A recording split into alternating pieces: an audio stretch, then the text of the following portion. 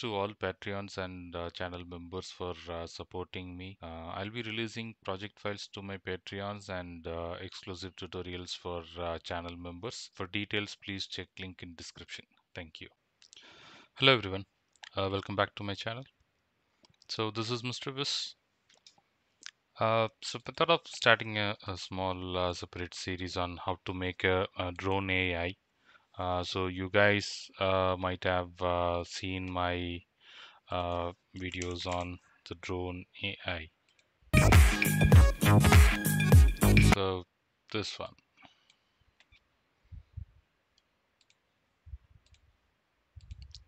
So you'll have a drone AI that will patrol, and once you see it will start firing, then it will flank on to the towards the sides when it's firing, and when it is being hit, it will retaliate to the backside. So this will be a series of few videos. I think it should be I should be able to cover it within 3 to 4 videos.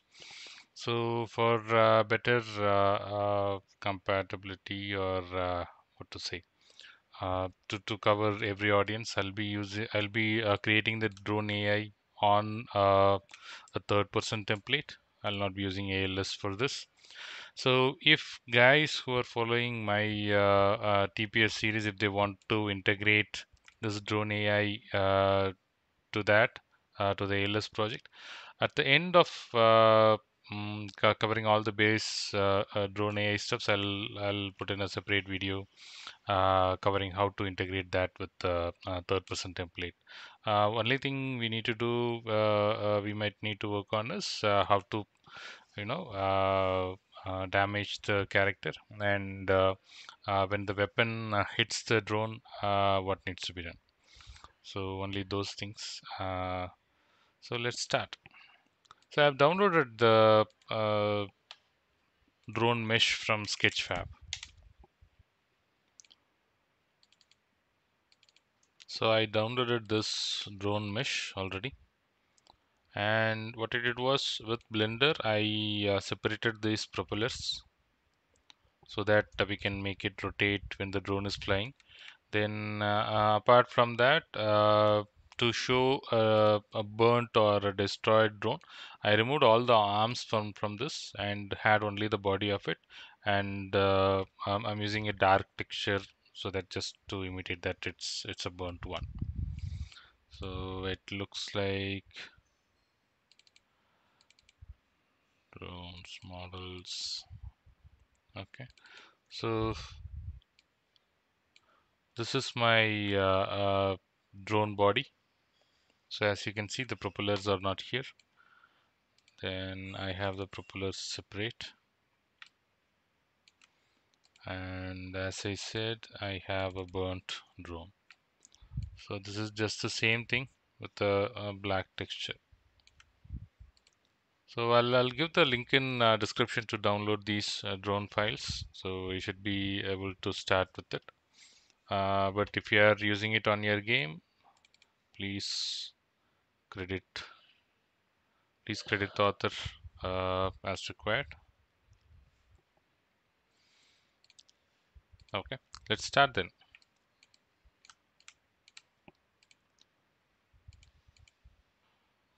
Okay, under drones, I'll create a new folder, blueprint, and here create a character and name it as BP drone base. So we need the movement component, so that's the reason we are creating it as a character class. So in this under mesh, create a static mesh. So this will be our base mesh where we will put our drone body. So select drone base body here. So this is how it looks like. So make sure the front part is towards the arrow, and we need to reduce the capsule size. We don't need this big, so set this to 10.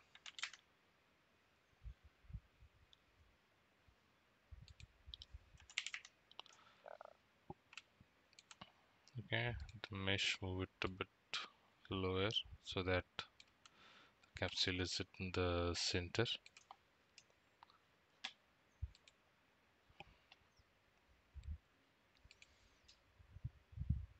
Okay, so before we continue further, so open this body mesh. I've already created the sockets required. So what you need to do is you need to create the sockets as we need them to match our propeller and our gun. So in the socket manager, if you're not able to find it here, it will be under Windows Socket Manager to enable this, and click on create a socket and add a name, for instance prop 5, and position it wherever you need. So this is my prop 5. So like that, you can create 4 for propeller and 1 for the weapon, depending upon your mesh. So my mesh has 4 propellers and 1 weapon. Create it and set it in the position where you want.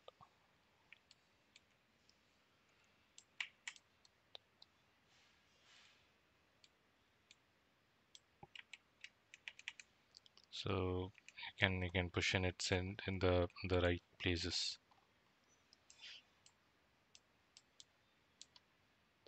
Okay. So I have 4 propellers and 1 for weapon. So you need to create this.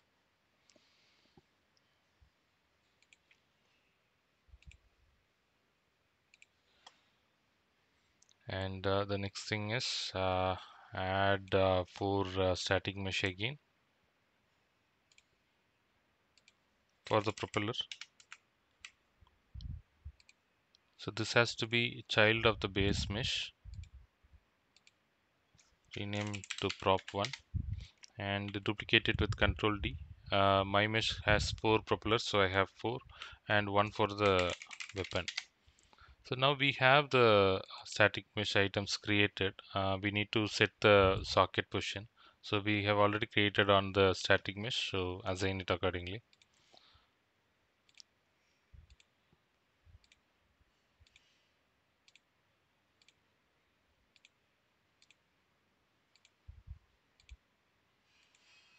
Okay, so now we have things accordingly, and now assign the meshes. Uh, okay,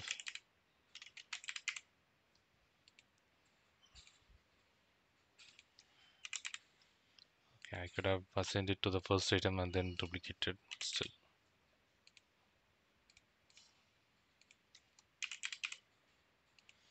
Okay, so now we have the propellers added.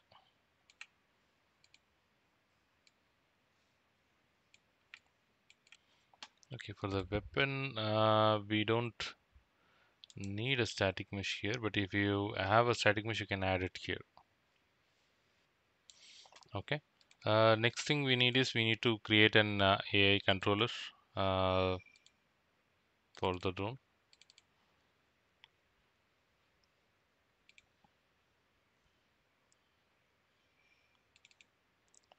So create a new folder here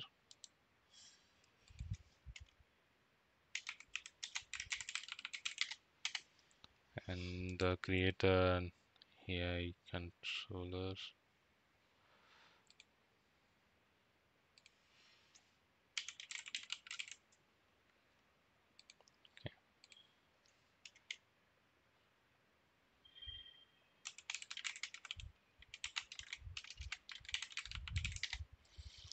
Then we need a blackboard, behavior tree, and a blackboard. So bt underscore drone AI, then blackboard bb underscore drone AI. Okay, now we have to link all these. So go to the drone BP and